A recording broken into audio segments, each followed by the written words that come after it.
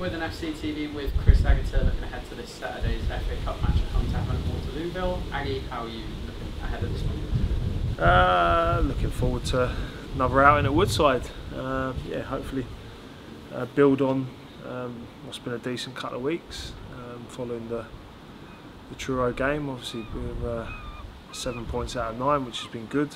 Yeah, just trying to build on that, and just in general trying to build on what's been a pretty decent start. It's probably a good time to reflect back on that start you've made as well. 7 games now, yeah. 6 of them away from home. How do you reflect on the start you've made to the league campaign?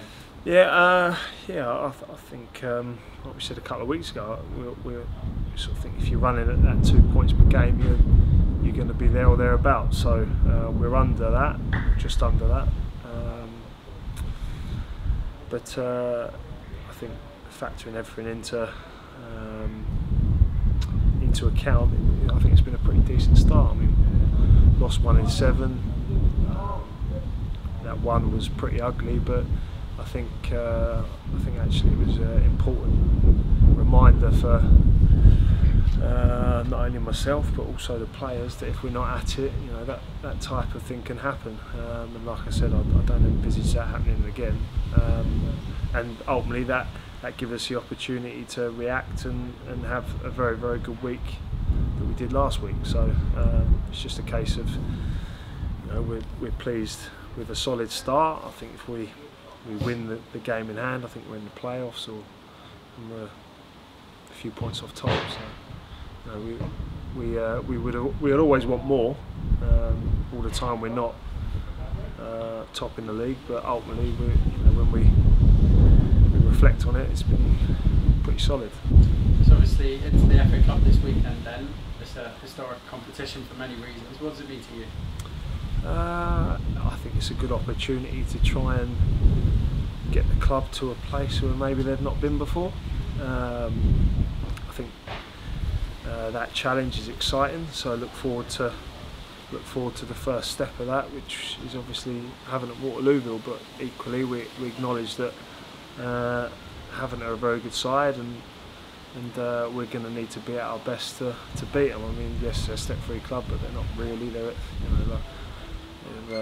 Their manager's certainly not a step-free manager. He's very good, Sean North, and they'll be extremely well coached, and they've got some very good players. So we know that, like in league games, we need to be at our best, and anything less than that means it's going to be difficult. But we just look forward to it, excited, and hopefully the first of many games in the FA Cup this year. You touched on it a little bit there, but what can you expect from Havant as opponents this Saturday? They'll be very hard to beat.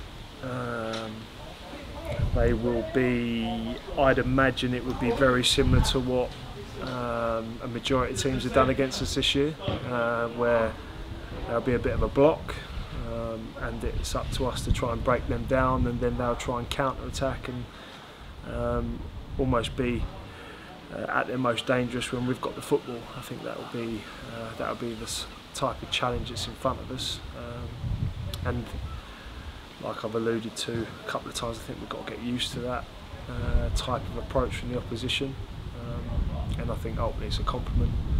But like I said previously as well, I've seen it all before. It's happened a little bit quicker than I would have thought.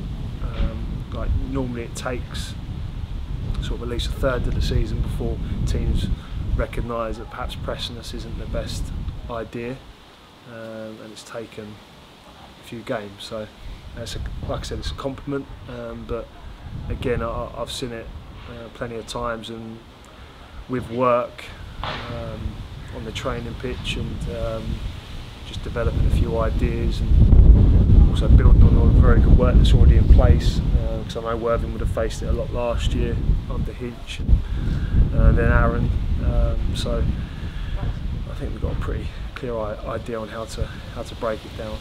Looking at your team for Saturday, is it just Joel and Tutty still on the injury list?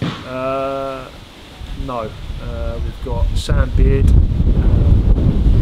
who is injured, got injured on Tuesday night, which is very frustrating because I think he's probably been our player of the year so far. I think he's been brilliant, so he will be a big miss. and even if it was touch and go, we probably wouldn't play him because we wouldn't want to risk him. And Kane Wills is also injured as well, so he'll be unavailable. Again, same boat as Sam Beard.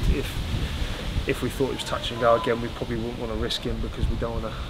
We wouldn't want to see those guys unavailable because we've tried to force it for a sort of prolonged period of time. They're so important to what we want to do. So, but what I would say is we've got a very good squad, and as we've seen in all the games he's played for us, Jack Bates, when he comes on, he affects the game, and he was a better finish away from having a very good assist on Saturday against Hornchurch. So he'll more than likely come in for Willsey, and then Sam Beard. Obviously Sam Packham's been very good, so yeah, we've got options.